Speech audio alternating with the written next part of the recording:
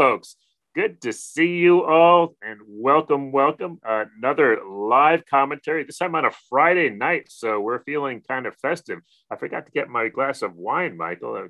You'll do tea, of course. It's Saturday morning where you are. Right. But good to see you. Mm-hmm.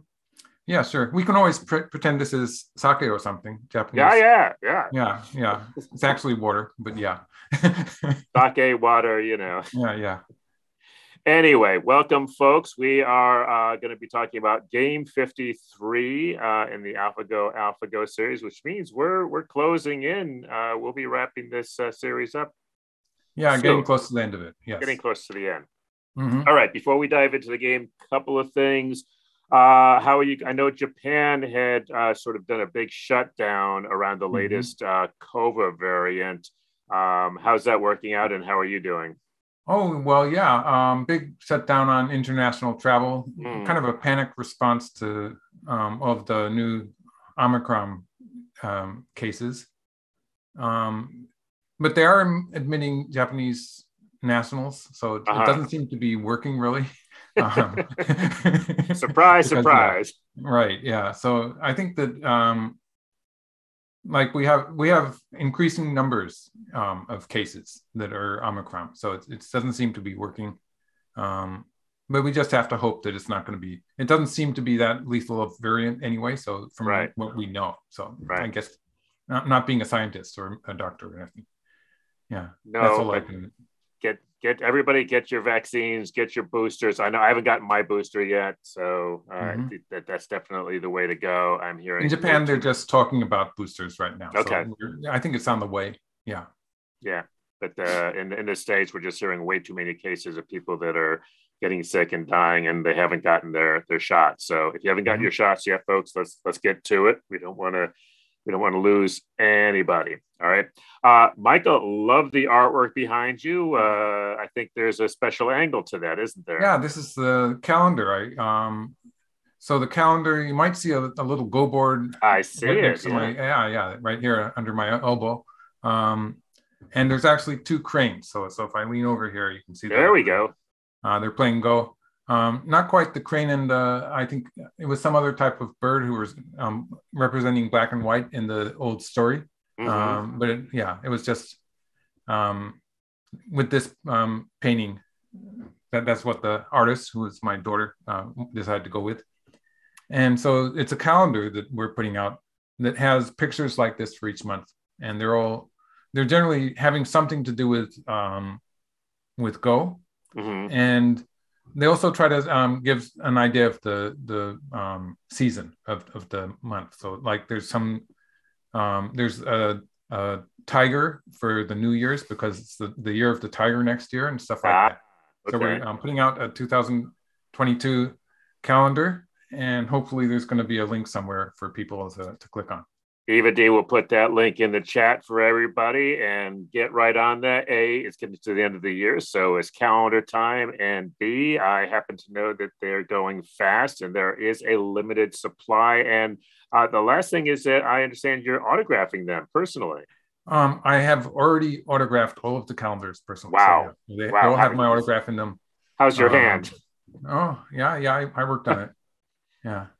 And we still have some left. Yes. So there's still time to get more. All right. Get those because you gotta know what's coming up in 2022. So excellent. Well, good. Check those out. It's very cool. It's good to see you branching out into what I believe we call merch in the business. Yes, that's what they say. And this was special because it was to celebrate my hitting 10,000 subscribers on my YouTube channel. That is so cool. So that was what spurred me to get this idea.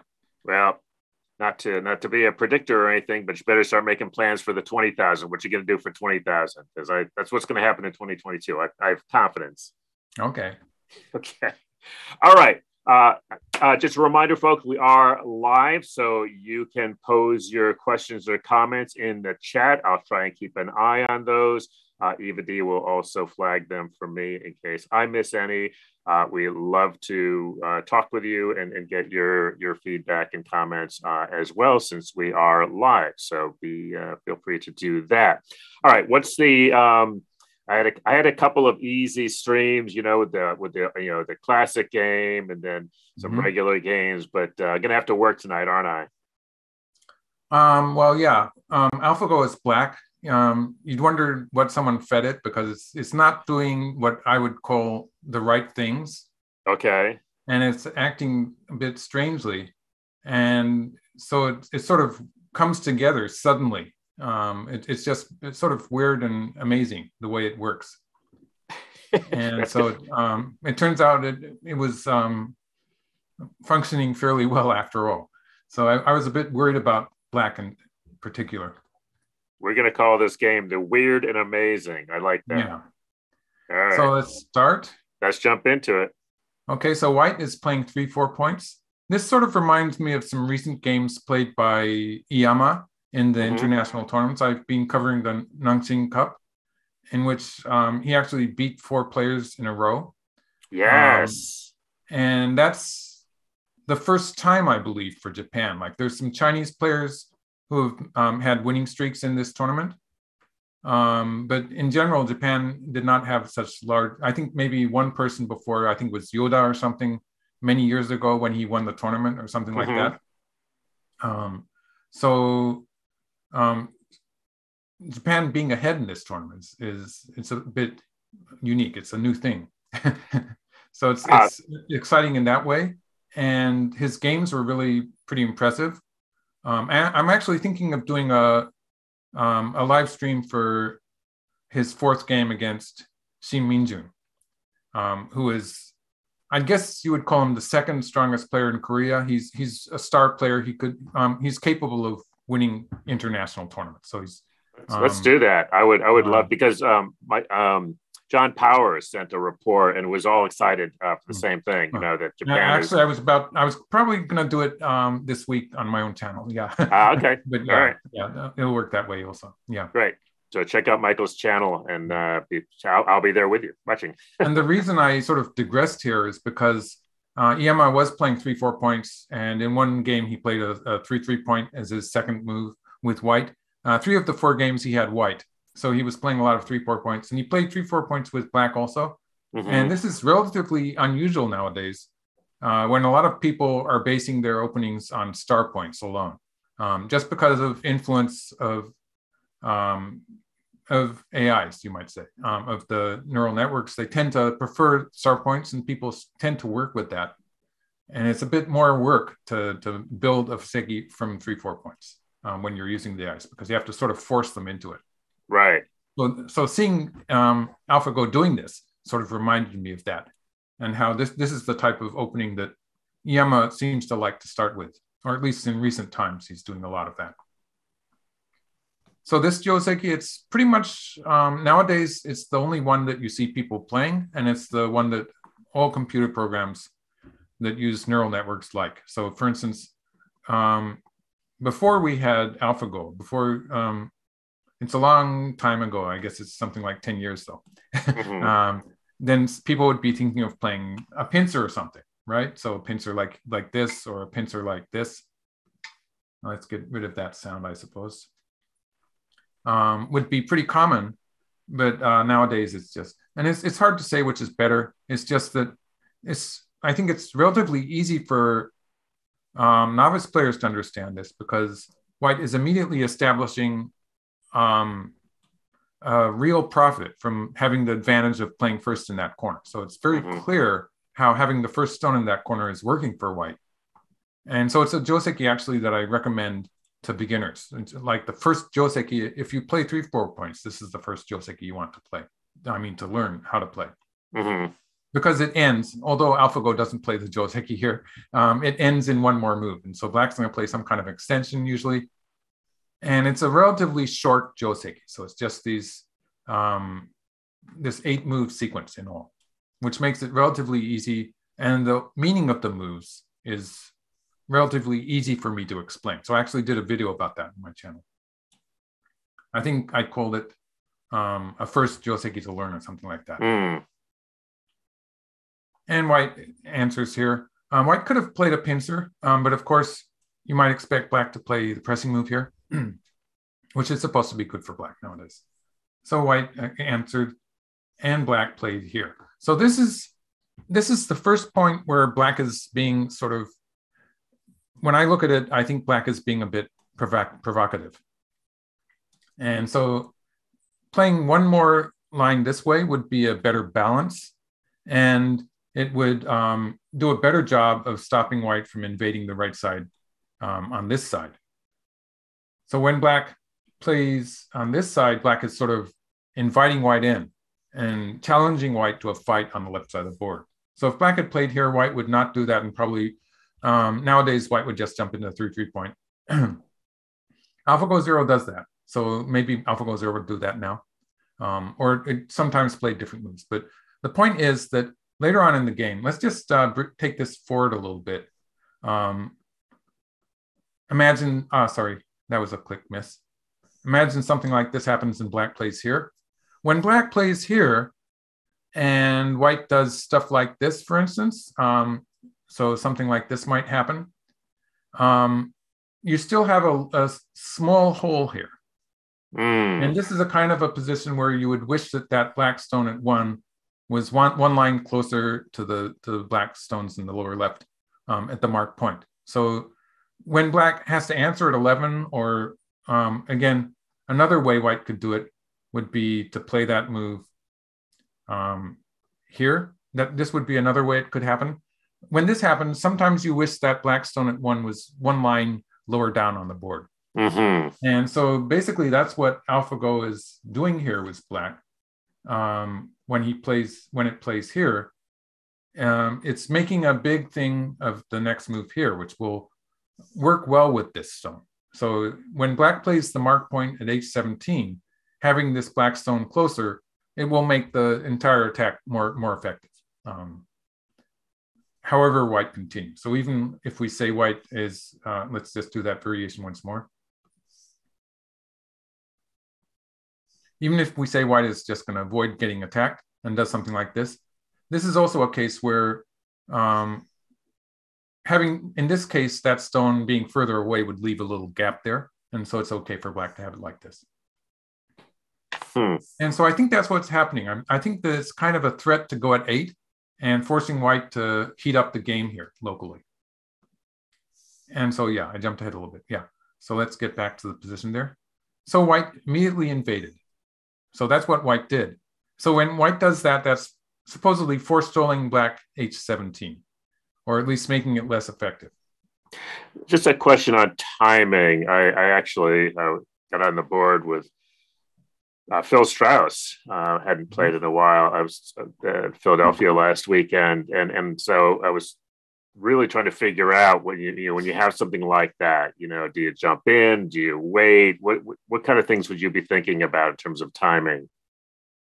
That's a really difficult question. So like first of all, what I just explained right now, and the idea of seeing what black's threat is, what black is wanting to do next, takes you one step forward in making your plans. Right. So the way white played it in the game, invading here, is heating up the left side, and it didn't actually take away the option of playing h17, but it made it less effective. And you're going to see how it's going to create a, let's just show you the game variation where black does do that. And you can see white stones are sort of naturally linking up, and everything is working together with that invasion that white did on the left side. And so by playing there first, white has the extra local stone, which allows white to make this loosely connected shape, which is working. All of these stones are working in concert with each other. That's what I meant when I was saying that what black was doing, it didn't seem to make sense, because this is sort of working according to plan for white. It's a very natural sequence for white to be connecting up like this. So that would be one way to handle the threat. Or if you want to have a relatively calm opening, the other way would be to say, if black wants to play there, I'm going to play something on this side, to stop black from doing that effectively. So that would be, for instance, it would be moves like this on the side, and like an old-fashioned way, you might say, or before AIs, this is the way that we would handle that threat. We would just build a position on the side which made it not so good for black. This would just be very cramped for black, whether white plays here, or maybe this would be more effective. But something like this would put a lot of pressure on that black stone. Most likely black's not going to jump into that upper side anymore. So this would be, you might say, the before AI way of handling that. And it probably gives a similar, it's probably not so bad as far as the points are concerned with AI systems either. So this would be basically the easy way, the intuitive way of handling it. And the way that the AlphaGo handles it is it requires a lot more calculation because you have to figure out how that is all going to link up. And there's a lot of variations. So for instance, when white jumps out here, jumping out here for black, for instance, is a very natural move. It's natural for black to strengthen this black group first because this is the group that doesn't have a base. So black's moving out to the center. Otherwise, if black had allowed white to play this point, then black would have a lot more trouble getting out. So it would be a lot more work for black. So that's what black is doing with this move. And when white jumps out, this is where AlphaGo sort of surprised me by playing away like this. So this is where black might be playing something like this. And it's going to be a completely different game. At some point, maybe white's going to play some kind of extension towards the upper side. So for instance, something like this, something that I would play would be something like this, maybe making a position on the upper side, stopping black from playing at h17. Mm-hmm. So this would be the kind of what I would call the normal way for black to play, isolating this white group on the left side and on the long term, hoping to attack it on a large scale. And hopefully in a way that will build on black's 2 star points on the right side. So black might hope to get a kind of a moyo there. And it's going to be a kind of a running fight. So that would be my idea as black. And this was, to me, playing away after this was sort of counterintuitive. But you can see how by making a volatile position like this, by invading on the left side, it does give a lot of possible variations. It makes the game much more active for both sides. So it's a much more heavy way. It's more, it's a lot more work for the players to get their way through this variation. Yeah. So that's why I'm giving you the 2 choices here. It's either this one. Sorry, I mean this one. Oh no, that was different also. Sorry. So I was giving you this choice where white takes a position on the upper side. This is what I would call the intuitive way of handling it, or the game variation where white just heats things up immediately. This is really what black seems to want to do here. Black, by playing this move at d12, black was sort of inviting white in. So it usually takes a lot of courage to accept the offer in this case. Yeah. And black never jumps out. Like I would still want to jump out. I know. I don't like to get surrounded there. No. But it's at this point, it becomes vintage AlphaGo because it gets surrounded. And usually you'd be sort of worried about that black group on the left there. And, you know, this group here, it's not alive yet. And you have this shape where black has played the shoulder hit here. And this is usually followed up by an extension like this. So there's a kind of a shape move that black hasn't played there on the lower side also. So there seems to be something missing, or at least one move missing somewhere. So I would be, for instance, yeah, black played here in the game. So this was the game move. So an example of how black could handle that by playing something like this, or for instance, by continuing with something like this, and then playing here, getting a position there, which would settle this group on the left. This is really the advised method here for people who don't like to die. And it also, by not only making a live shape there, black has this connection towards the side, which is reinforcing this group. And it's taking away the possible damage when white plays something, just because of the fact that black is missing this one move here on the lower side. having a connection towards the left side, on the left side there, although it's low on the third and second line, it's going to be a low connection, but it does take away the potential for white to attack these stones by playing something like this. So that would be countered with black playing here, and black would have no trouble. So that's why I would suggest that, especially for players who are not really, really sharp in reading, you have to be very sharp in reading to copy what AlphaGo did here. But this would be a relatively easy way to handle it. My suggested move. Of course, AlphaGo plays away.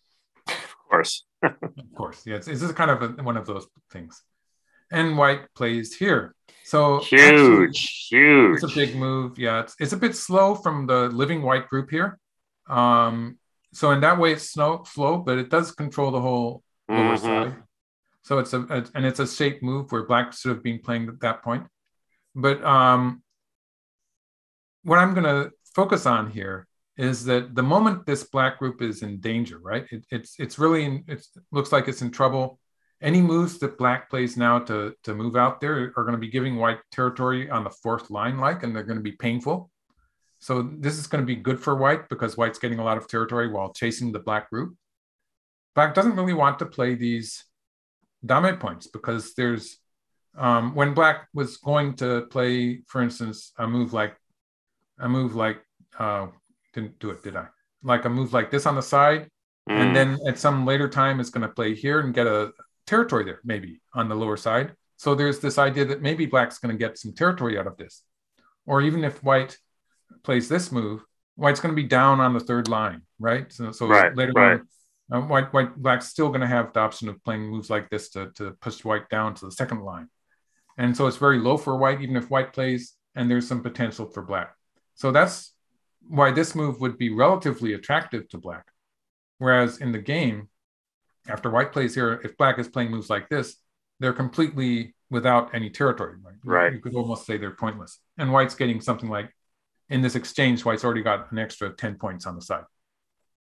So it's painful to do that. So that's why this move is supposed to be really big. But what I want to focus on here is that in the following sequence, which is going to be sort of hard to understand, it's going to be kind of the focus of my commentary here. There's going to be this wild sequence in which black ends up connecting these two groups. And so in that sequence, black's going to give up something up towards the upper left corner. But in connecting these two groups, it's going to be the exchange of this stone for this stone is going to turn out to be a profit for black. So since it's going to be sort of involved sequence, I just wanted you to have that kind of picture to start with, a scenario that's going to unfold from here on. And black's going to end up connecting up here, and white's hane at h4 is going to lose a part of its value because it's not going to be attacking black anymore. And the interesting thing for me was that not only did black accomplish that, but to a certain degree, it was a kind of a forced sequence when I really digged in and tried to understand it. And so that's what, so you could say the whole thing is planned, although, computers don't think in the same way as we do. But it's like it was, it's working very well together with this move that black played at R14. Well, so if it was a human player, you would say that he had read it out at this point. Right. I mean, it's planned in terms of AlphaGo's got, all these different sequences, and it has the ability to run so many different kinds of sequences. So I think we'll give you that. Right. Okay. So there it is. There it is. Now this move is not going to succeed in cutting white off if white wants to connect up. So what I'm saying here is that if white extends here, pushing through is not going to be an option. So let's say black pushes through, white pushes through, black pushes through, white pushes through. This is already a horrible shape for black.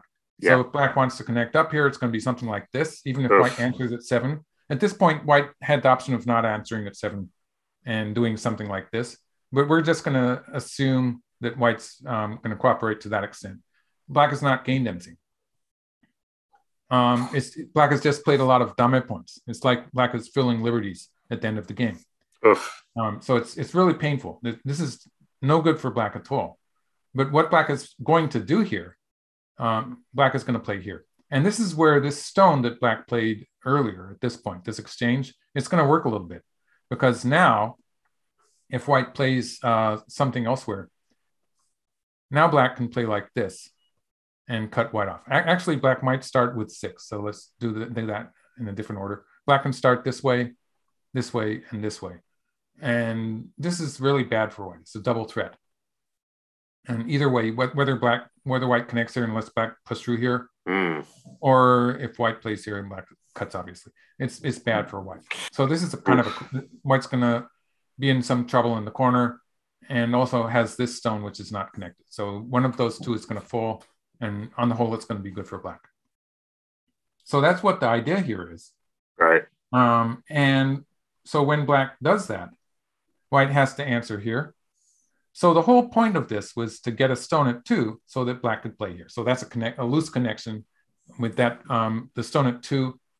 So there's a kind of a loose connection happening here. And that was just by starting with this stone here, sort of forced that sequence. So this is one way that black's going to get a kind of a loose connection to the group on the lower left and save everything. So that'll be really efficient. So black wasn't going to cut immediately, but was going to play here and make use of that. Obviously, white saw that coming and covered here. So this is going to lose the corner. At this point, white is sort of agreed to sacrifice the corner here. Wow. It's inhuman. Literally. Obviously. Yeah. So white jumps, black plays here. The corner is dead. Okay, so white plays here. So what's the idea with this? So I'm going to show you a relatively simple variation where black can capture white's corner. At this point, black can capture the corner. So how does that happen? Black's going to play here once, white connects underneath. And at this point, the key move that a human professional would think of first would be this one. This is the move, the shape move. It's the tesuji. Why is it a tesuji? It's because if white plays here, which is what I think white should do, and black's going to play here and cut here, and it's going to be one of those things that looks like a ko, but it's not. Oh dear. Even if white at some point earlier had played this exchange and then comes down, it's still not going to work. It's still the same squeeze. Oh, that's way too cool. That is so cool. Wow. And like this is for a professional player, this is pretty elementary. The whole thing is child's play. Yeah, very nice. So playing here at 1 here and making that threat is what a professional would do. I mean, a human professional. It's what I would expect a human professional to do. And if white gets really stubborn and tries to save the corner, you might note that this white corner is dead as it stands. So all black has to do is black has to make the outside group healthy. And black can do that by playing the honey here. And this actually will probably capture those 2 white stones. So for instance, okay, so white cuts. And if white connects here, black plays here. And what I was doing with the exchange of 3 for 4 here, I was just getting rid of the threat of white wedging here. So yeah, that was sort of important. But you can see white's lost those 2 stones. White's probably going to play here. In this case, white's move at 2 was completely wasted. And everything's dead. And black has a very nice territory there. Black has a very weak group on this side. But all black has to do is survive now. Black has so much territory. All black has to do is make 2 eyes. I don't really see this move, this group dying, unless black makes some mistakes. It's going to struggle a little bit, but it should be able to live on a small scale. And that territory in the upper left is so big that would be good enough for black. Oh, yeah.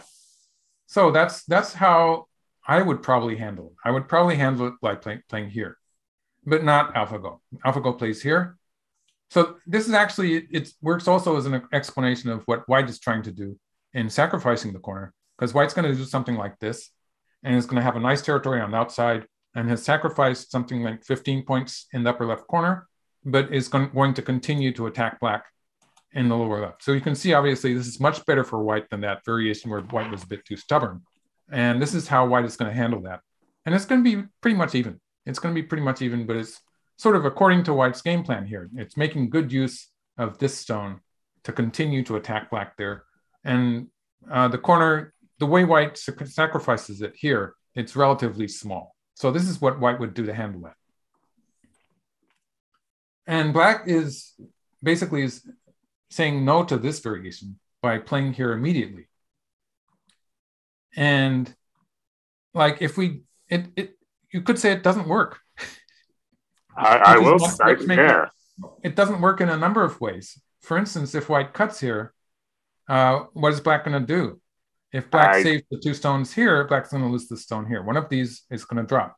Right. And actually, what black is going to do is black is going to sacrifice the 2 stones and capture the corner. Nice. And this is probably okay for black. Like black lost a lot towards the center, but that corner is going to be a black territory. And there's a kind of a potential connection thing here. Right. So yeah, so that's how black's going to handle that. Okay, all right. So, but what if white plays this move, which is the game move? So in this case, so this is what happened.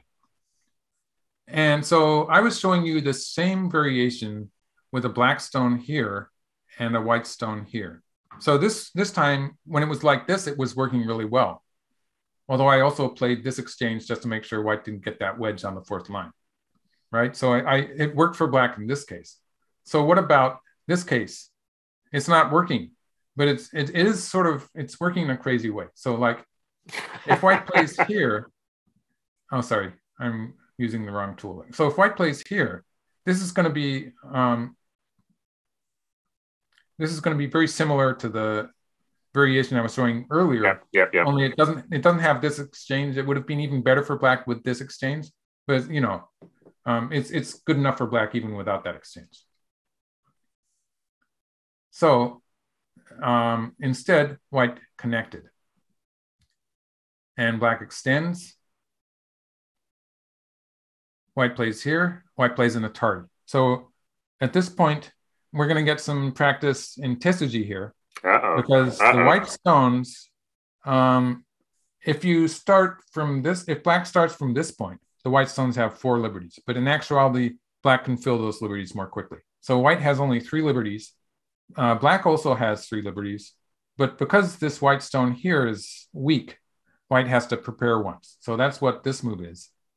And if black connects here, white's going to win the race to capture. So where does black play? I want you to guess AlphaGo's next move. And it's sort of a trick question because there's 2 answers. You have to find the one that AlphaGo chose. I'm going to look at it, but I'm going to call on my our trusty viewers here to help me out, guys. Let me take a look at it. But all right, what do we got here, folks? Give me some, and Eva-Dee, you can get in on this too. I know you want to. All right, let me take a look here. So that one doesn't work.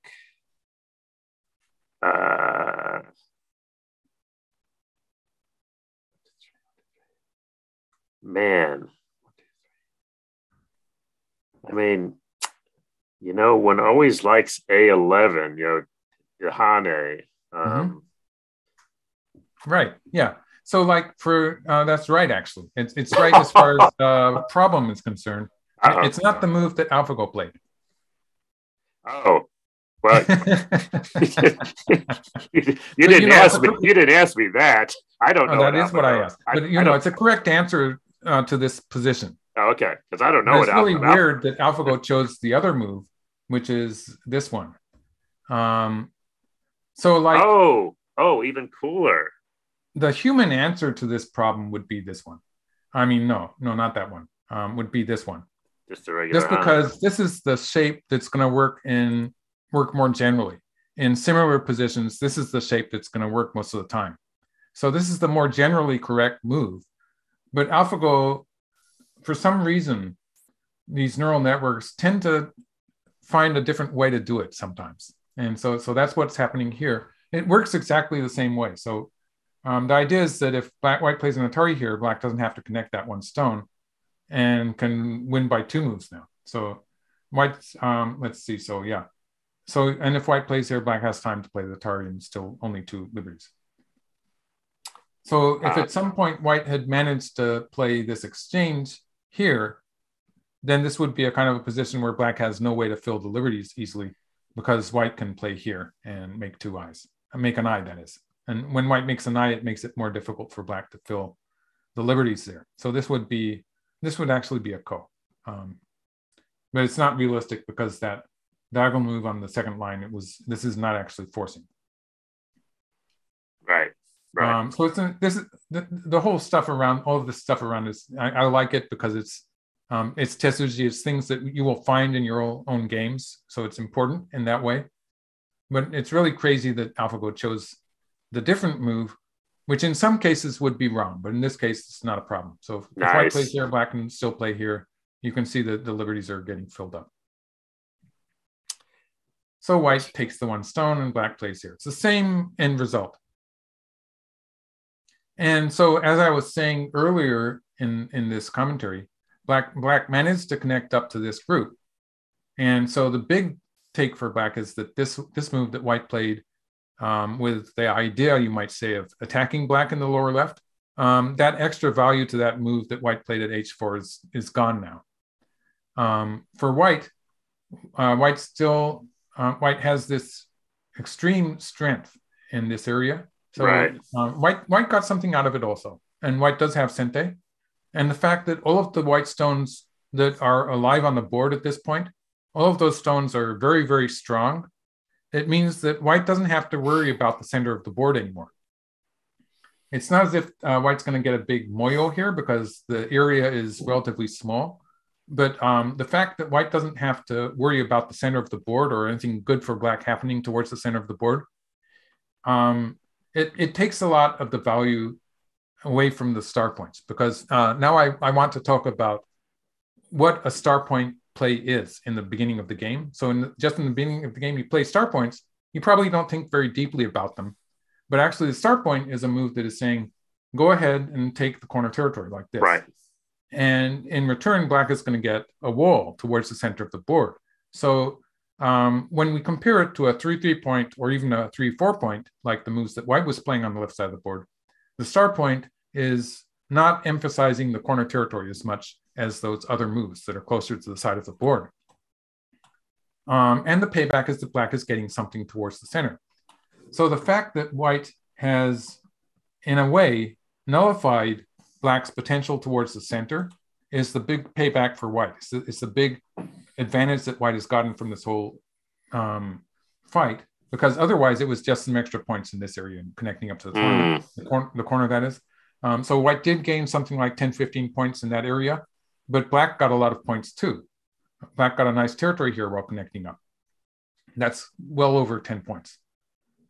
So the territorial gain for white is limited, while the fact that white got a big wall here and black is not going to get very much in the center now, it means that you would sort of wish that these star points were not at star points, but were at the 3-3 points. So yeah, so they're in, it makes the star points less effective than they would be if the center was a valuable center. That makes sense, yeah. So that's the kind of the hidden value in white getting into this variation. And of course, as in the case of most AlphaGo games, it's very close still.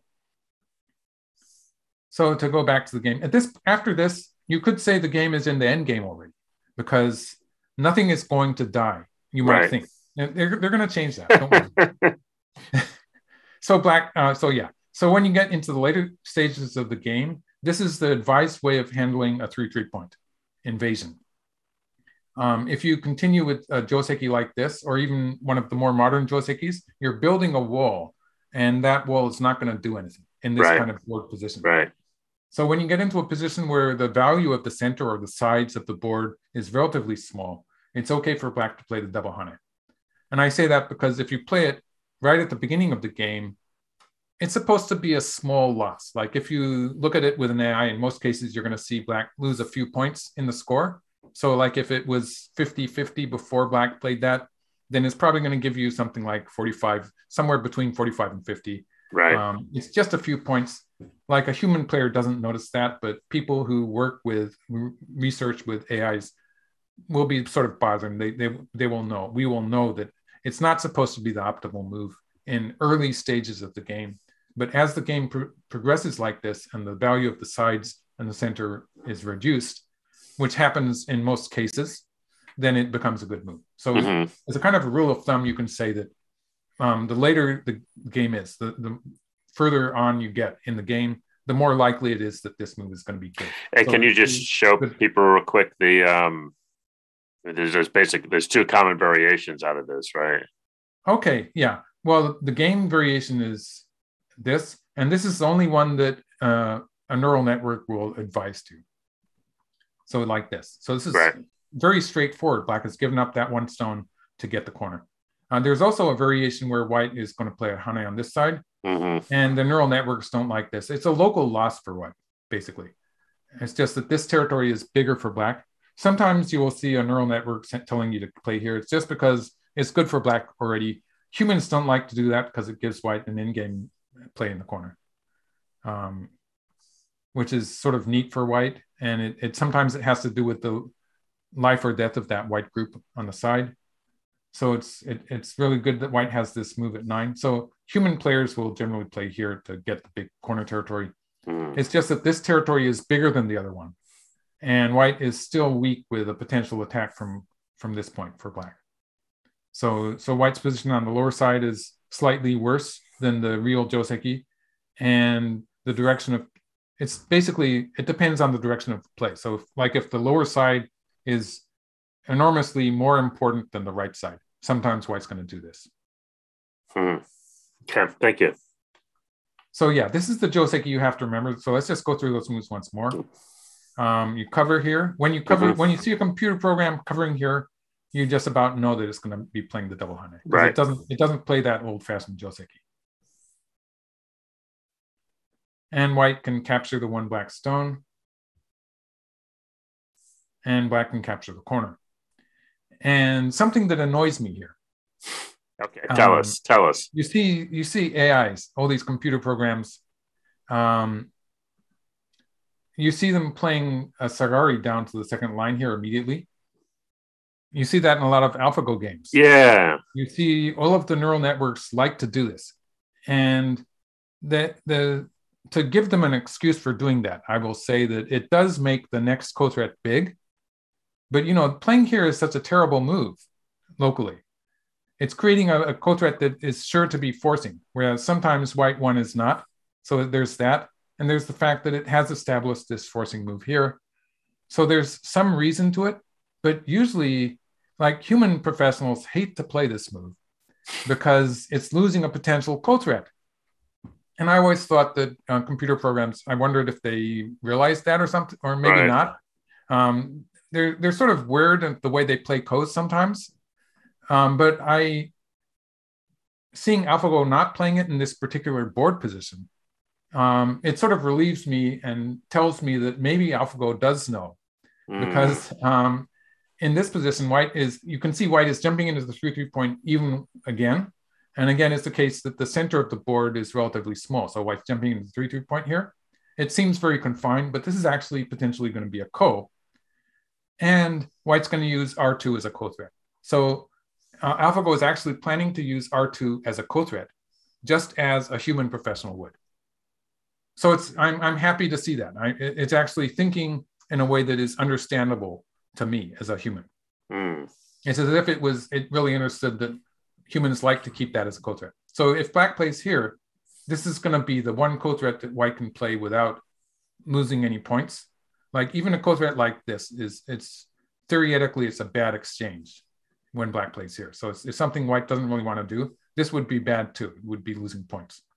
So white has co-threats, but doesn't want to use those. But this one is not losing anything. So it's sort of perfect. It's what a human player would like to do, would be able to play this co-threat a timely co-threat. And it's a move that has its purposes because, as you can see with computer programs playing it, but human professionals like to keep it wait until they can play it as a co-threat. That's more efficient. And so that's what AlphaGo is going to do here. And it works the same way it would work for me or a human professional. So that made me happy. All right. Well, that's what it's all about. We want you to be happy, Mark. Unusually, yeah. I could understand what's going on, or at least I think I. So black played here. Black has sort of given up on the idea of that ko because white has an advantage in ko dress. Like if you look at the whole board position, you don't really see any areas where black seems to have good ko dress. No. So black gave up on that. Yeah, vital. This is a vital point and covered here. So black's taking the territory on the right side and hoping to attack this white group. A normal way for white to continue here would be to play here. Black has to do something about the corner, can jump, or black can play here. And white would play something like this. And black would start building on the right side there. Maybe white would be getting something towards the center of the board in this kind of fight. And this would be about even. This is how I would probably handle this position. But AlphaGo plays this. This is really, it would be very difficult for me to choose this move. Wow. And why? Wow. Because now it's a huge ko when black plays here. And what's more, it's a huge ko for white to lose. Because if black wins this ko, the whole corner is going to be dead anyway. And it's relatively easy for black to handle this because moves like 6 will be local ko threats. Black doesn't have any danger here. In fact, white's going to end up playing bad ko threats. And black can just give up the ko because getting two moves on the outside is going to be good enough. It's not a big loss for black. And so basically what I'm saying with this whole thing is that white doesn't have the option, white doesn't have the option of playing a ko anymore when white cuts and black plays here. The cut becomes a liability because black can play ko threats against that stone if white starts the ko. So once white cuts, white has to connect here. So this group that was virtually alive because of the ko, or also after black played this exchange, it was alive because white could capture this stone. So it was alive. White's creating a clump of dead stones there, potentially. Black connects it at S15. So it's really painful to have to connect here. And it's something that I would just discard because of this one fact. But we're going to see how AlphaGo makes it work. Okay. So black pulls out and white plays here. So this is kind of the key move here, in which case, if black answers on the second line, which might seem to be the natural move, white's going to cover here. Black definitely doesn't want white to wedge at 9 and 18. So maybe here, but this is going to turn very bad for black. Here. Those stones in the center are in danger. The stones on the side are in danger. Even if black somehow manages to win this, it's not going to be unconditional. It's going to be a ko or something, or maybe a seki. Even if you imagine kind of a wall of white stones here with black capturing the corner, you can see that white's probably going to capture the right side here. Well, not to mention a lot of options. The moyo that's building up in the top center there too. Just about however it turns out, it's going to be bad for black. Yeah. Wow. So black couldn't do that. And in the game, jumped ahead again. Okay. In the game, black answered on this side. So this is the shape move. This was a shape move. It's setting up when white covers here. You see what white seems to be trying to do is white's trying to attack this group, or at least squeeze it a little bit. So when black pushes through here, this move, this stone on the fourth line is stopping white from covering at L16. So white extends, and this is a really beautiful move. You might think white was going to play a kind of an Atari maybe, but it's just really bad. It becomes more difficult for white to connect up actually. So it's a kind of a clumsy move. Like if white does stuff like this would just be, it would be inviting disaster. So white does have a bit of a problem there and avoids it by jumping here. So by jumping here, black, it doesn't really seem to be close to this stone, but the black is not going to have an easy way to capture that stone. So for instance, let's just go through various ways black might try to net that stone. Obviously, this is white's just going to push through here. White has to be careful because that corner group, it only has 4 liberties. So white has to keep black down to 4 liberties so that when black plays here, white can play something and win this only wins by 1 move in this case. So white has to be careful of that. So that didn't work. If black pushes through here, white can push through here, Mm-hmm. and it escapes one way or the other. If black plays here, this is where white has to be careful of the, let's see. Actually, I think white would play the cut on this side. Sorry, I didn't research this one. Yeah, so this is probably working better. And white's probably going to end up sacrificing the corner and doing something like this. I'm just sort of guessing here, but it is going to put some pressure on that black group on the left there. And like if white's one move away from a seki in the corner, so it's not completely dead yet. Like if white gets in the process of squeezing this black group, if black has to use this stone, then this is going to be next move. It's going to be a seki in the corner. So for instance, let's just do it this way. This would be a seki. Oh, nice. Yeah. So it's the fact that it's one move away means any move along this line is going to be forcing, and it's going to make a difference to the group that black has on the left there in various ways. So that was just the simplest way. Okay, let's see if I can find the game variation. So black just connected, white pulled out, and black played an Atari here. And this is where if white connects, white's going to be in trouble. Yeah. As black can push through and cut one side or the other. Yep. So this is where white played. And if white plays elsewhere, black doesn't even have to take the one stone because black's going to be one move ahead now. So black can win the race to capture. White only has 3 liberties. Right. Yeah. So white had to play here. This is the game variation. And black doesn't really want to go after those white stones. So like black could play something like this and something like this to capture those stones. But it's even if white just does something very simple like this. Let's see. Oh, I actually made this variation. Yeah. And like this, black has to add a stone to the upper side. So I guess here. And you can see it's white's getting a lot in the center, has squeezed the upper side. The right side is down to the 4th line. I think black is, I don't have any more. Black probably has to curl around here. And the white group on this side, it's going to be reinforced. White's going to get some territory in the center. So this is sort of working for white. Yeah. Okay, jumping ahead of myself again. Yeah. Okay.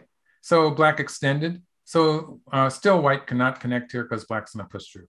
So white has to answer here. So what black's doing here is stopping white from playing a hane at the same point. This is kind of a key point, which reinforces black's group on the top side. And now black just sacrifices those stones. So this is pretty brilliant, actually. Saving those stones is a big move. White's going to answer here.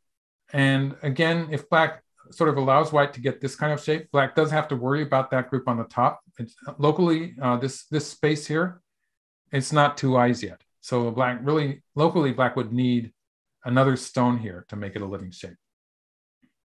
And so black doesn't really want that to happen. It's sort of painful to have to put a stone in there. Even if black tries something first, eventually black's going to have to put that stone in. So black doesn't want that. If we assume black does something like this, then white's going to get into the right side. So on the whole, capturing it one, it doesn't give black any eye space, and it sort of slows black down a bit too much. So it's not worth so much now that white has lived in the corner. So black immediately changes, you might say it changes its mind. But this is super efficient for it to, after it's sort of squeezed out some extra potential from these stones by forcing white to play this move to live on the right side, it immediately gains a move by jumping here, putting pressure on the white group in the lower right. If white continues to escape in that direction, eventually black's going to capture at P16. So it's a kind of a combination there where black is gaining more by just simply threatening to play its P16 instead of playing it immediately. Would be too dangerous. So white takes. Black plays here. I love this move. Probably going into too much detail today. I'm getting so excited. This is really weird in a position. Well, as far as this group is concerned, it's sort of, if we isolate this black group, it's probably a ko now. So it's not 100% alive, but it's better than dying outright. So there is some significance to getting a stone at L19. It takes the black group one step closer to being safe. But a human player would sort of automatically, having understood that L19 is important, wouldn't you want to play the Hanetsugi? Yes, you would. Yes, you would. It's an extra profit. It's making white's territory smaller. Okay, so the point is, when we look at this position and we say at some point black's going to play a Hane here, maybe, it's a big move that black could play at some point in the game. When that black does that, the next move is not forcing. White, that black group on the side is dead anyway. White's winning the semi-I because if black... I see it. Oh, that's so cool. So black, instead of doing that, and you might notice that in this variation, these stones, black fill the liberty of these stones. So basically, if white wants to keep that position where white is winning the race to capture, even if black fills 2 liberties here, white can do that by answering this move with a diagonal, which was not what AlphaGo did. But if white plays here, basically it's going to be the same situation, only this black group is more healthy because it has this open liberty. And the white territory is going to be the same too. So white could have avoided the extra forcing move from the outside by playing here, but that extra liberty, it would make a real difference in the health of black's group. That's important. It's something that humans would also consider important. So white covers here. When white does this, now let's look at that. Black played here anyway. Now later on, if we assume that black plays here, now this is going to be a forcing move, this or this, either way, because black can connect here. And white has 3 liberties, black has 3 liberties. You would assume that the player playing first is going to win, but white really has no way to fill liberties here. Like white playing on Atari here, the fact that it's filling white's own liberties is pretty obviously bad. So it's just not working for white. So that this by playing the Sarari at L19, black got an extra forcing move potentially from the outside. Isn't that brilliant? That is absolutely brilliant. If somebody played that against me, I would think it was a Clicko. It's just. Yeah, didn't you mean to play M19? Right. You'd probably ask your opponent. I would. Yeah, undo time, undo. Yeah, go ahead and undo. Yeah. By the way, just to reassure you and give you a little tea break there. Our readers, our viewers, assure us that there's no such thing as too much detail. So okay, great. Yeah, go for it. Yeah. Okay, so black, instead of covering immediately, which would be a big move, but it would allow white to covering here would allow white to escape on this side, obviously. So black plays there. This pretty much finishes off the white group on the right. There's no way out. Yeah. So white could play here, but then black would start. I'm not sure exactly where black would play on the right side. Black would play something on the right side to make that territory also. So reasonable. I think it's reasonable that white invaded here and black jumped. And you can see black is setting up to play this move. Black has one more forcing move there. It's going to be an issue. So like if white plays something like this, black will immediately play here and white will have to put a stone in. Right. So having this forcing move is something that black is sort of looking forward. Black might play on this side. I don't know. It could work this way, actually. And then black would have pretty much eye space there. So what white did was interesting. And one of the variations I saw was Katago was interesting too. So what white did in the game is white played here and then played here. So just by starting with that, white has sort of put a thorn in black's side with this stone and has resolved the whole idea of black having forcing moves against white. And I think part of the problem was that maybe black could have started with this move and even gotten an extra forcing move here, right? So that would be 2 forcing moves from outside. Right. Yeah, so that's an explanation of why white started that.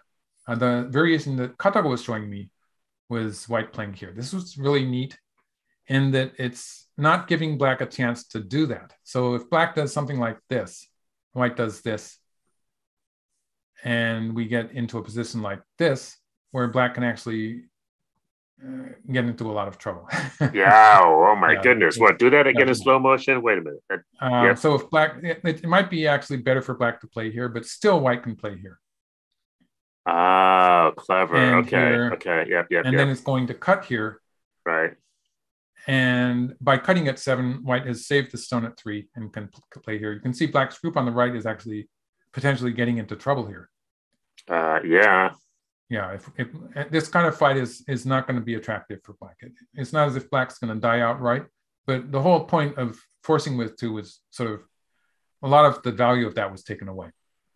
So this is the move that I saw in one of the variations with Katago, and it had black playing here, and then white playing here again, keeping that pressure on. So basically stopping black from playing one of these moves that would be relatively attractive, and trying to force black to play a move like this, which would be sort of less attractive. It would be a kind of a dull move, not feeling a liberty. It wouldn't be so exciting.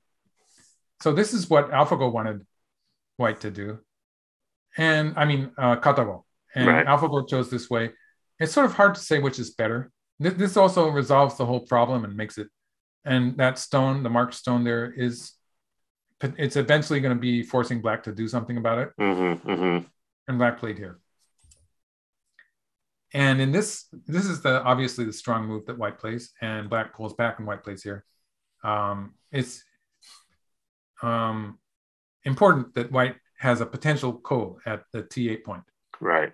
So actually, it's conceivable that black should have actually pulled back, not gone all the way there and played here, in which case something like this would happen. And white would not have that ko there. And black would be fairly close to having 2 eyes with that group on the side. So this is another option that black had. But black played 2 space jump. At this point, it's already starting to look like a half-point difference in all the variations that I researched. So I guess it's hard to say which is better. And so black plays here. With this, black has captured this group for the time being. Yeah. And also, because of the fact that white can play here and take away some of black's eye space, it's also significant that black has the potential Watari here. So the connection underneath takes away the danger of this move. So for instance, if white continues with something like this, black does have to pay attention to that group on the top, but can push a lot, push up to 10. White has to keep on answering. And then eventually black can put a stone in here. White's just played a lot of clumpy, useless points, right? So white's not gained anything in points here. Black's actually getting more with those stones at 6, 8, and 10, these 3 stones, these 3 stones here. And always has the connection underneath. So it's not really worthwhile for white to try to attack black after black plays the stone at T8. Right, so white didn't do that. White did the opposite. I just could say white actually winds up being attacked himself in the center. Right. So gets in a lot of trouble. So white played this move. A very vulgar looking move, like it's saying go ahead and connect. But as I just displayed it, it's not a good idea for white to try to cut there. So if white plays here and then cuts here, of course, it's a much more forceful move. So white would probably start with capturing the 1 stone first, but this would be a much more forceful way to cut. So black has to answer this. Yeah. So black answered. Yeah, just straight. Yeah. What did white do with this exchange? White was actually saving the center group with Sente because there's this huge move towards the lower side. And so there's this huge move here, which white wanted to get to. So white didn't really have the leisure to play a move like this, which would not be forcing and would allow black to play somewhere on the lower side. Let's see, where should we play? Maybe something like this. So actually, while we're thinking about that, let's have viewers think about that. But Rory Smart Guy has a really good question that I was actually just sort of thinking about. But he says AlphaGo versus AlphaGo is totally balanced, right? White and black both agree on the value strength of all groups, so they can't trick each other. So he's wondering if you think that shows in these games. which is probably pretty self-evident. But the second question is pretty interesting: is whether human games are like this when the players are equally matched. That seems like a Right. trickier question. Okay, so we're talking about top human professionals, you might say. Right. And especially in the middle game, quite often they do agree. But of course, humans make mistakes. So that's part of it. Mistakes in reading or calculation or just oversights. So there's that thing also. But in general, our positional judgment agrees to a certain degree, unless it's a really close game and it requires some extra skill, you might say. And so in many cases, a large part of it is preparation, especially nowadays when people are getting answers with AIs. And so they can devise their own opening, which is not necessarily the advised moves 100%. It's something that they want to play. And they will know what the valuation of it by the computer is, which is very reliable. The scores that the computers give us are reliable enough that we can work with them, although they are not the same as. It doesn't calculate it the same way as we do. Like we count the size of territories and stuff like that. So it doesn't come out that way, but we can understand the scores given to the degree that we can choose from various moves that we want to play and find the best variation, for instance, in my case, for myself, which I want to do. So I can have a whole opening researched. And so the quality of that research, it takes a lot of time, it takes a lot of effort, because it's very tiring to converse with an AI. Like it's a lot of work. They're tough guys. So, but the players who have done that so when you look at top players, like especially top Chinese players do a lot of AI research, and the top Japanese players, of course, top Korean players throughout the world, they do a lot of AI research, and you can see them playing almost perfect openings. From like you can look at the AI score, which you can do nowadays. Most servers allow you to do that, and it's pretty level. It doesn't move around a lot until they get to the middle game. So it's, in many cases, like the difference between that level of player and what you might call a second-rate top, again, a top professional, it can be another 9-dan, but a player who's not like in competition for the world champion or something like that. The difference would be the level of their understanding, their digestment of this kind of AI research. Because we can memorize the variations. Anyone can memorize the variations, but it takes a lot of effort and a lot of skill to be able to actually understand what's going on. Right. And you have to, because your opponent's not going to play the same moves all the time. Your opponent is a human player. And yeah, I was going to say, I think that's the big difference when you've got human players, because the question sort of answers itself. The human players are not exactly the same. It's not like AlphaGo, which is the same machine, right? Right.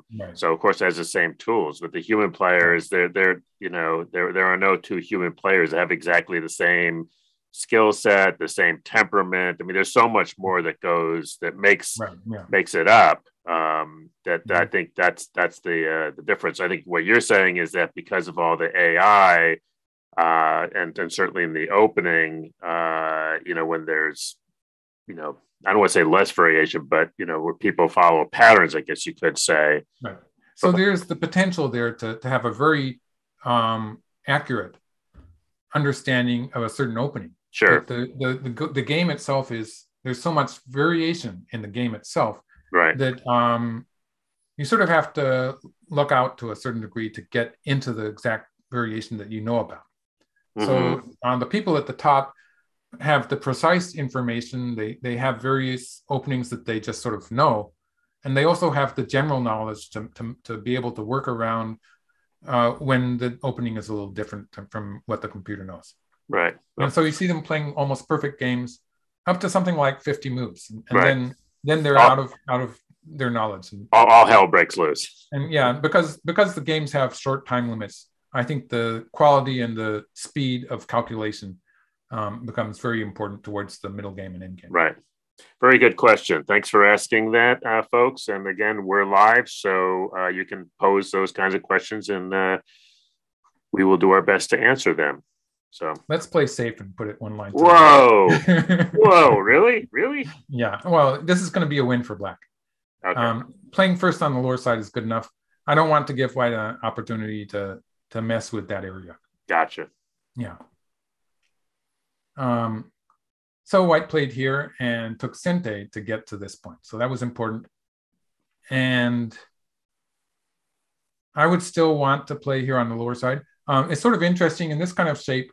In an opening position, if you played here, especially before we had AIs, you would be told off. You would say that's too close to the white stone. Mm-hmm. And people would tell you that this is the good shape. And there's some exceptions nowadays that people understand because of research with AIs, but usually this is true. It's true that you want to have one line between your black stone on the third line with your opponent's stone on the third or fourth line. This is generally you want to keep one line between the two stones. Social distancing, one might say. Social distancing. And the point I want to make here is that it becomes less true towards the end of the game. So in the end game, we're not talking about potential towards the center or anything like that. The sides and the edges of the board become more important. Mm-hmm. And so this is a kind of position where it would actually be okay for black to play all the way here and just go for as much space on the side as possible. So like early in the game, the reason this would be bad would be because it's giving white extra forcing moves from above. And this would have an effect towards the center of the board. But you can see in this game, the center is probably not so important anymore. So it's an example of how the edges of the board become more important towards the end of the game. And Sente. Mm-hmm. Yes, and Sente, yeah. But instead, black plays. So this is a move where black is still trying to attack white in the center. Mm-hmm. Mm-hmm. It's almost a human-looking move because humans would sort of want to keep some pressure on that white group, but it takes some courage to do that because excuse me. The lower side here, this move here on the lower side is such a huge move. It's the final big move towards the side, and so playing this way with black, I would be just a little bit worried that I was falling behind in territory. Mm-hmm. But AlphaGo makes it work. This is important because if black leaves it, then playing this move is going to be a forcing move for white. And it's going to be, this is just, even adding a stone here is really big. So black didn't allow that. And now white returns to, this is where it gets an end game position. You think it would calm down. It gets a bit crazy here. Black plays here. So this is a move that would be hard for me to find. It would be hard for me to find. Basically, black has a fairly strong position on this side, especially the stones here, the knight's move connection. So if white cuts, for the time being, black's threatening the ladder. If black plays here, actually black is connected up on the other side because of those two white stones being weak. So this would not work for white. So if white cuts, white's getting into trouble because white's group on the right is going to die. So white can't cut there. And this is, let's see, is this not the game move? Oh, white played something first. White played here first. There's no meaning to these in-between moves. They're just confusing me. So when black pushes through, there's a ladder to capture these two stones. So that's gonna make it relatively difficult for white. So white curls around here, avoiding the ladder, and black plays here. So this is a beautiful move. Basically. In the game, white jumped away, avoiding a squeeze, but you're sort of tempted to cut somewhere, right? There's so many cutting points. And playing an Atari here, if white plays here, black gets to squeeze. And this is going to put a lot of pressure on that white group. Something like this. And you can see white's glob of stones here. It's not really accomplishing very much. Ugh. And surprisingly enough, black's perfectly okay on this side. It's still a connected shape. So white's just being forced to play a lot of dominant points. It wasn't good. The squeeze was painful. But if white pushes through here, now this is going to be a direct threat to play here next. So white has to escape with those stones. Probably jump out one of these places. and black gets to connect here. So actually, it doesn't do white any good. This would be self-defeating for white to cut at one, because black captures that stone there.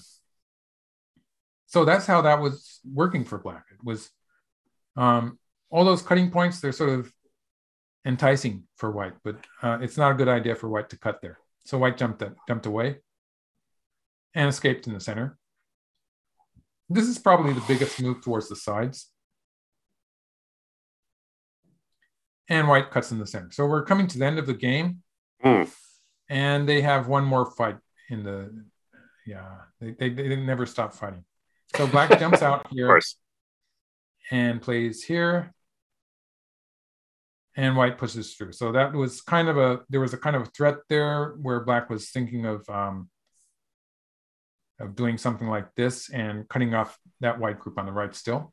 So that's what was sort of happening with black putting this stone and exchanging to this, working well for black. And so that's what white did with pushing through here and capturing that black stone. This was threatening to escape at this point. So white had to answer that.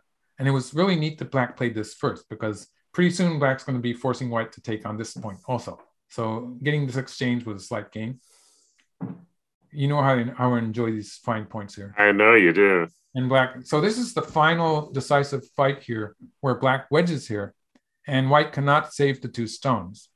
White jumped. So it's a question between this move. Also, this move would have worked. This might have been slightly better, but I'm not going to really make a guess, because it's going to be half a point one way or the other. And I don't really know. Wow. I didn't really research it's going to be something like an 80 move endgame. I didn't research. So in this getting kind of slack there, aren't you, Michael? Yeah. I'm sort of giving up every time AlphaGo is right. It's disappointing, you know. I wanted to catch AlphaGo. I know. Somewhere. One of these days. Not yet. So when white plays here, this becomes an exquisite move, in which if white connects here, then black is going to take on this side. So black's going to push through here, and playing something like this, for instance, is an efficient type of move. But it's you might note that moves like this are forcing for black. Black doesn't really have to play them yet, but has these forcing moves, and continue with this, which is going to create a ko in the center of the board. It's going to be really bad for white. Aye. So there's this ko here, which is exaggerated in its value by the exchange that black played with this move and this move. So like if that exchange was not there, white would have no shortage of liberties, and the danger would be relatively small. So there would be various ways that white could handle it. So for instance, another way would be to play here and then be jumping out here. If there's no shortage of liberties, it's a much easier ko for white to be playing. So it's still a ko, but it's not as if there's a big clump of white stones that are in a target. So that's what black is doing with this wedge. When black wedges here, black is setting up this dangerous ko, because it would be so inefficient for white to connect here, and black would get this point, it would be a big territory for black. And so white really wants to do something a bit more efficient and get into the black territory. So that's what black is doing with this exchange here. So it's threatening this would be a devastating ko for white. It would be bad. So white isn't going to avoid that by taking here. So let's go back once and explain. Oh, actually, it's going to show in the game. So I showed you black playing on this side. You might be wondering what happens if black plays on the other side. So let's see that in the game variation. So this exchange of this Atari for this capture, it was a very subtle gain for black in territory. Black got a very subtle advantage in playing that exchange in points. Like black gained a fraction of a point. Just believe me. I believe you. I'm absolutely. And so, So this is maybe where the game might have changed to what I would expect to be a half-point win for white to a half-point win for black. So it was something very subtle like this exchange that changed it. My feeling is that it's probably at this point where black established a half-point victory. Interesting. So when black pushes through on this side, when black pushes through here, white's move is to cut here and to break through like this. So this is, black didn't forget to play that exchange. That's important. And then pushes through here. White is going to sacrifice those 2 stones, but gets to reduce most of the center territory. So that's how this worked for white. And this whole exchange here, it's just, they're playing with the order of moves a little bit. But white, basically, a human player would just rush to play this exchange because it's forcing, and it would be really, really painful if black played the Atari of the 3 stones. But AlphaGo just left it to the final possible point, playing moves that were forcing elsewhere on the board. So it's something that AlphaGo did. It always did that.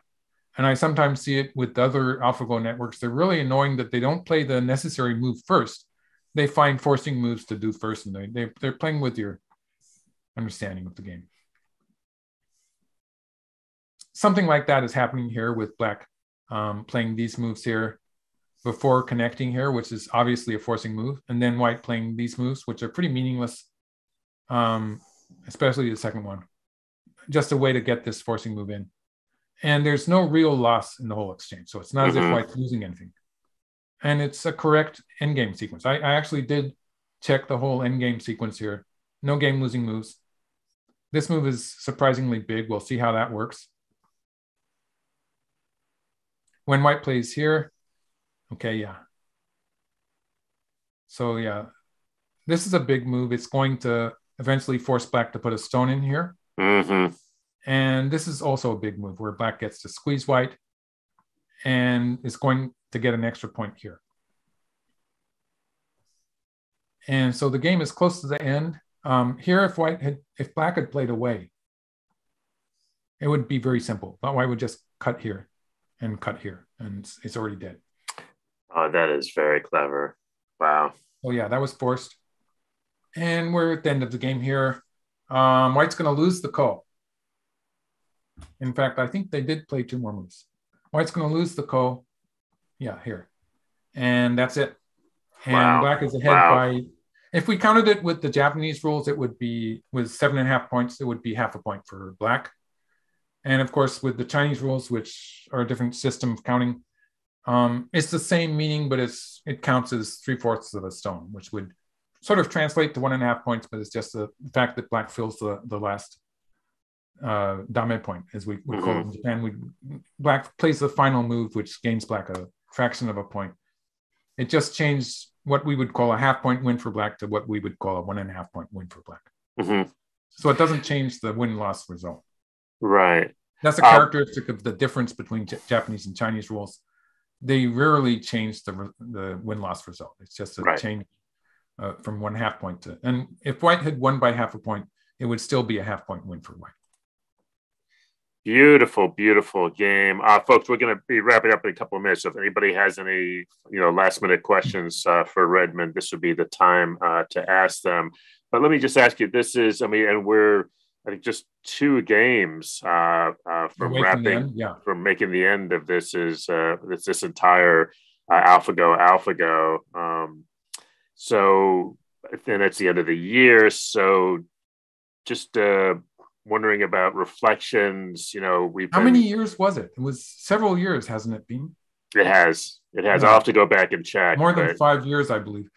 Well, when I started this whole series, even when I was looking at the Master series, even at that series where AlphaGo was playing human players on the net, it looked so alien.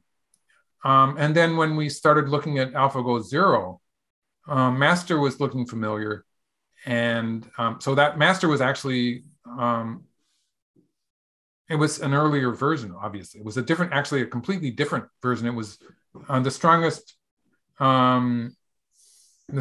version, you might say, of what evolved from the earliest AlphaGo. It was kind of evolution of the original AlphaGo program. And then AlphaGo 0 was built without human values at all. Right. And so it was a completely different thing. And AlphaGo looked so alien to me. And it was so difficult to even understand what it was trying to do. And I kept trying to find mistakes because these moves kept looking so wrong to me and different and strange. And I seem to have gotten over it. I mean, AlphaGo 0 looks, it's something that I can recognize now, just because part of it is that everyone is using similar systems. And also because in general, professional players have a much better understanding of what's going on with these moves. Mm-hmm. And personally, also myself, I think I have a better understanding of what the ideas that human players would have when playing these moves. I can't really say for AlphaGo what it's thinking. Right, yet, right. Why would I play such a move? I'm starting to have better ideas about why I would play these moves that AlphaGo is playing. And it makes it look a lot more familiar to me. Looks like a normal game, which is, Mm-hmm. I can still remember how alien it was at first. And so that's the big take for me, is that how did that happen? Like it's changed my game a great deal. And I'm one of the more stubborn players who has what you might call old-fashioned values. I resist this kind of change, which in some cases just contradicts some of the things we sort of held holy in the game. And it's changed the way we play the openings. Mm-hmm.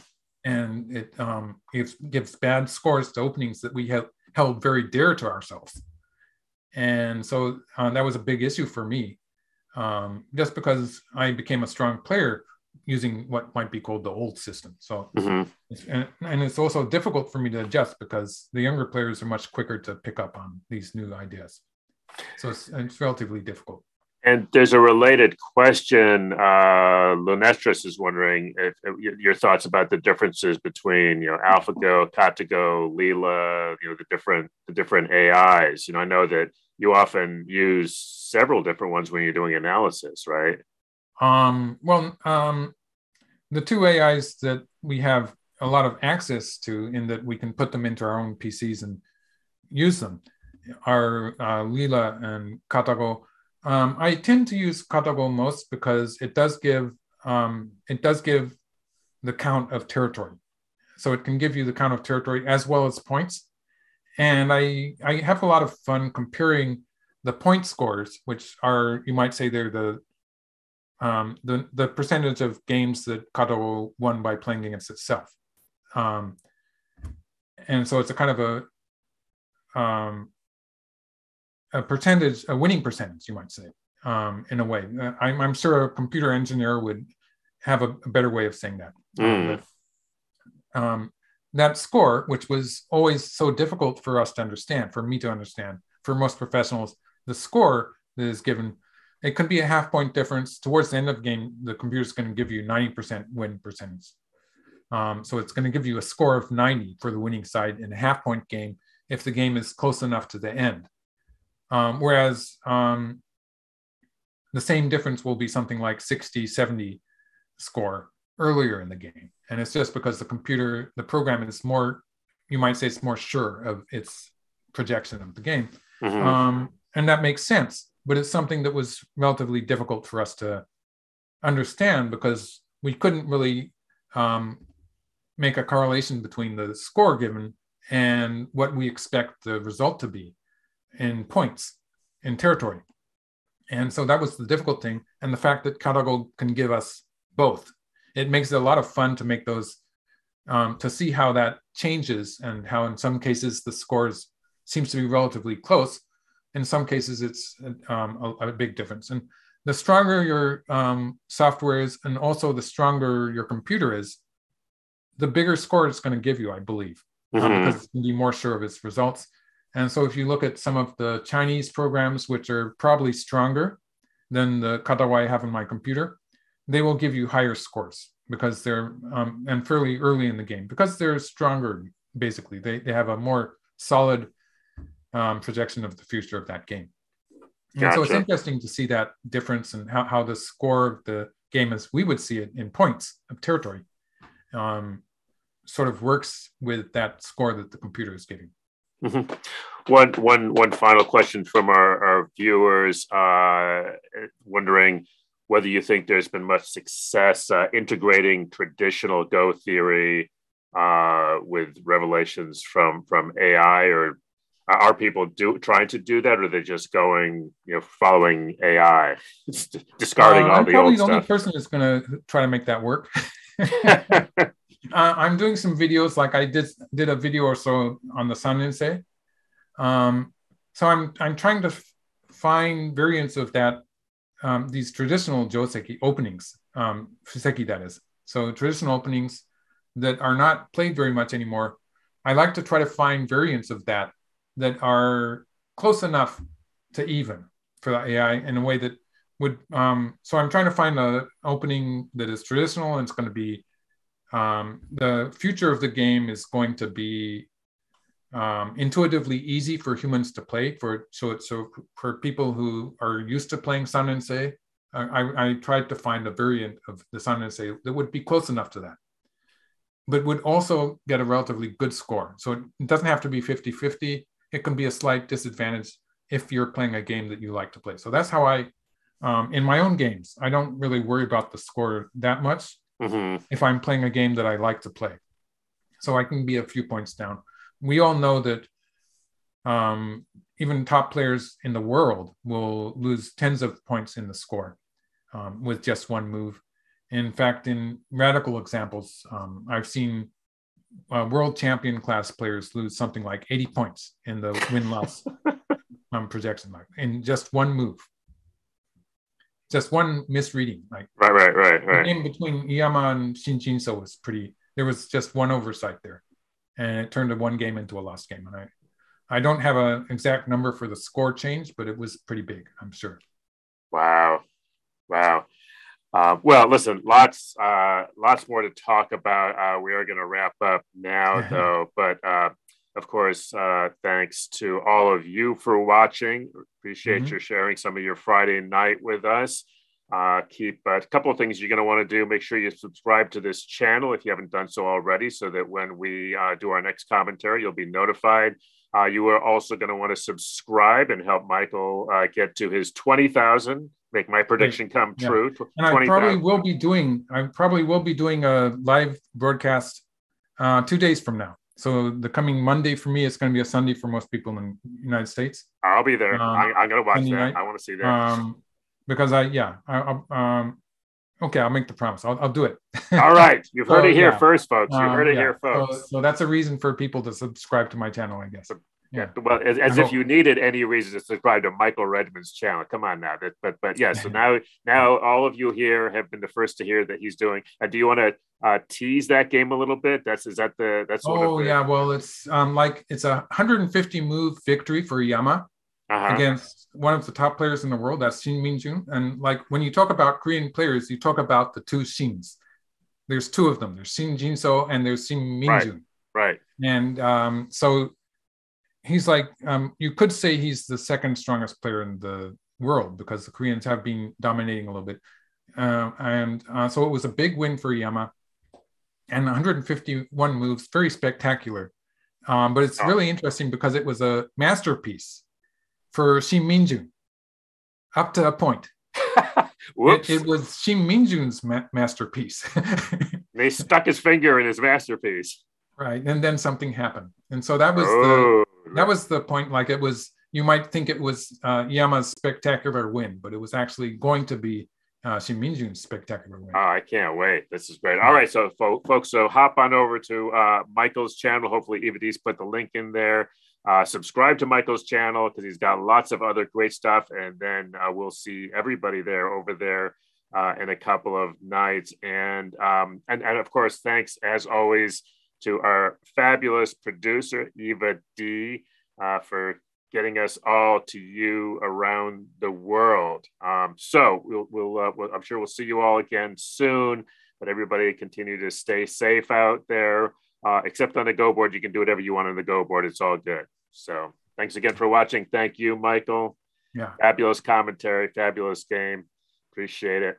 Stay safe. Take care, folks.